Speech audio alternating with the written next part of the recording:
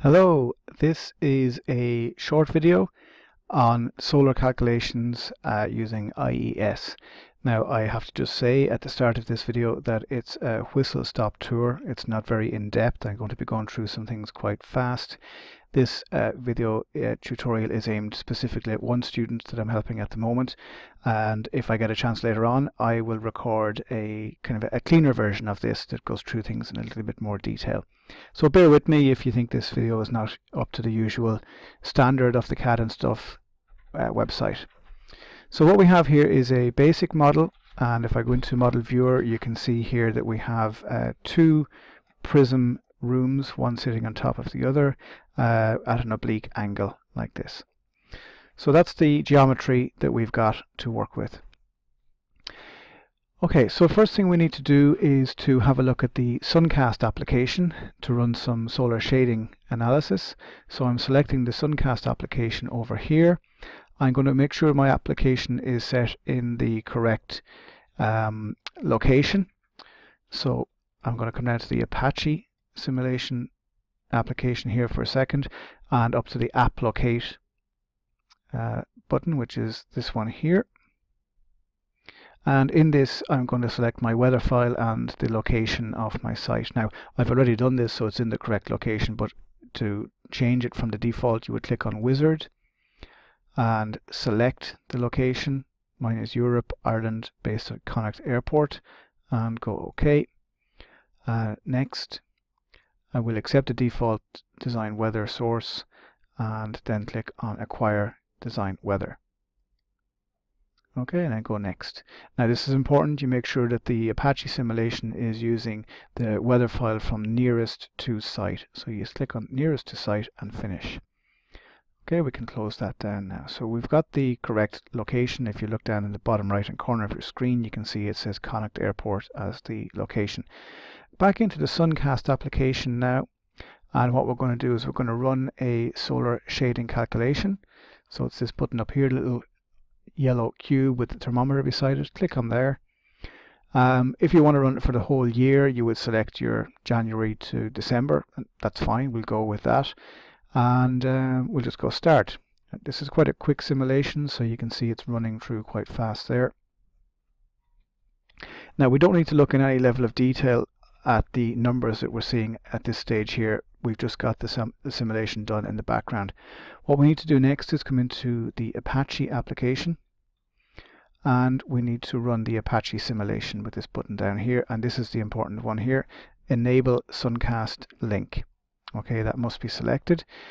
Again, depending on the time of the year you want to analyze, I'm going to go for the full year, so 1st of January to 31st of December, but you can narrow that down if you just want to look at the summer months.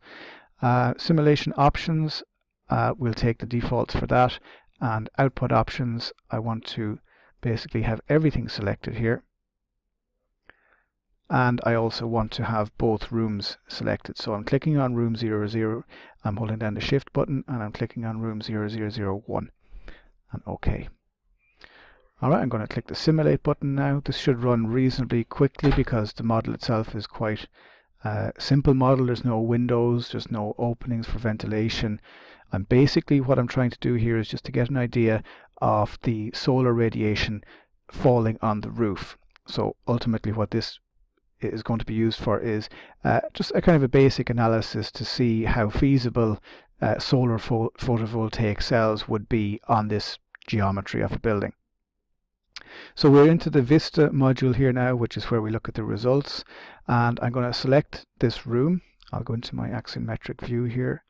I'm selecting this room. Whoops. First of all, I'll zoom in there, and what I can do is I can go down one level, and I'm now looking at the outer surface of the roof. And if I go down here to incidence of solar power, internal or external surface, well, it's really the external surface I'm interested in because, you know, I'm not going to get much solar power on the inside of the room. I can go up to my synopsis here now, and here we have the maximum value in kilowatts is 63 at that 2:30 on the 15th of June, and we can have a look then at monthly totals here. So what we have, as you can expect, on the internal ceiling, it's going to be 0. And what we have here in the external surface incident solar power in megawatt hours is 65.5805. That's over the course of the whole year. So there is 65.5 megawatt hours of solar radiation incident on that plane per annum. If I go up one level, I can select this part of the building over here and then go down one level, and again I want to look at the roof. Might be easier if I select roof from over here, and again I'm selecting the external surface incidence of solar power, and I'll go straight to my monthly totals here, and on this one here we're getting 75.5 megawatt hours over the course of the year. So that gives you an indication of the solar power incident landing on that plane per year. Now, to analyze that further into something like feasibility for photovoltaic cells, you would have to look at the efficiency of the cells themselves to decide whether they were worth investing in or not. But this is kind of the energy that's landing on the roof. That's not an indication of the energy that you may actually be able to use from that total. You're going to lose some of that through the inefficiency of the installation itself. Okay, so that's a really quick run through on how to go and get some solar power analysis, basic enough solar power analysis, but given the time that I've got with this video, that's probably about as far as I can go time-wise with this. So look, it's very basic, it's very quick, there's way more to it than that, but this is a good starting point.